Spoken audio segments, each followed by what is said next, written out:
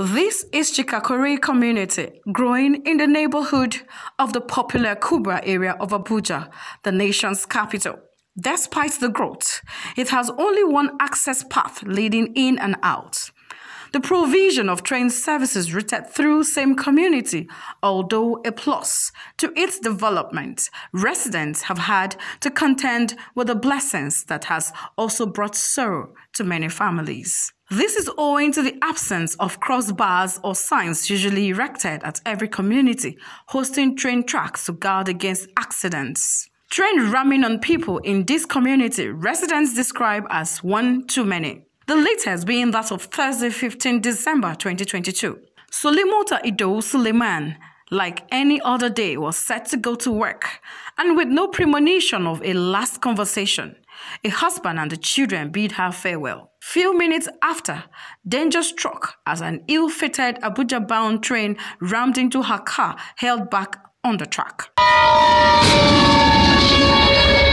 She left, and I was joking with her. You are going to work, bring something for me. It's not the first time that we'll have, even sometimes the train will be moving without adequate information of it on. We are losing our people, we are losing our loved ones. Any magnetic material that comes around an unmagnetized object can get it magnetized by induction. That is induced magnetism. And since magnetism is with that magnetism, it introduces a kind of force. There's a magnetic field around it, and this is a region of influence or the attraction. Friends, colleagues, close associates, and family members have been mourning the departure of Selimota Idowu Suleiman. This seat beside me here used to be late Selimota Idowu's seat, and unfortunately we lost her to a train accident here in Abuja. I will be speaking shortly with her colleagues to know what memories of her they hold. Bosse and Ibrahim of the Cleaning and Security Unit of NTA 5 Abuja shared their last encounter with the deceased. Past 8, she did put a call across to you. Yes. As at what time precisely? Around 8:22. One that you ask, I just enter, Ibrahim, are you eating? I say no.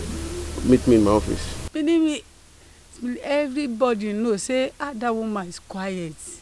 For the head of the department of the finance unit and others, one phrase kept resonating from their lips, and that is the calm, unassuming personality Selimota Idowu Suleiman was. The year has ended on a bad note in finance of NTA Channel 5.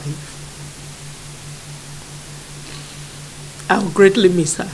The Director General of NTA, Salihu Abdul Hamid Dembos, led his management team to a condolence visit to the family.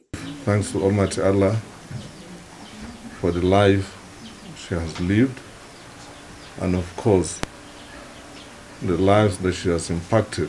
However, the community leader used the medium to appeal to the Federal Ministries of Works, Transport and the Nigerian Railway Corporation to provide crossbars in the area. Since the commencement of the commercial activities of the railway, Selimota's accident is said to be about the 7th sad incident on that spot, and still without proactive measures. Personally, took the letter to Minister of Transport, his office. So both Minister of Transport and the state Minister for State. So we appealed to them. We even went as a group. I appealed to them that they should know how to help us for this community. The late Selimota Idowu Suleiman joined the services of the Nigerian Television Authority in 2017 with first appointment in Ado-Ekiti, from where she was redeployed to NTA 5 Abuja. Aged 47, the deceased left behind her husband and 4 children. She has since been buried according to Islamic injunctions. In Abuja, Seraphina Okon Umekwe, NTA News.